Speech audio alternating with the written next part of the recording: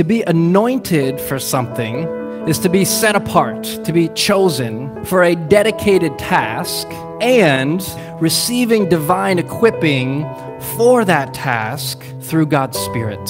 Saul's heart was not humble before the Lord, and humility is the number one requirement for God's anointing. Seeking God's anointing is an act of humility, just saying, God, I need your Spirit. Do you want this anointing?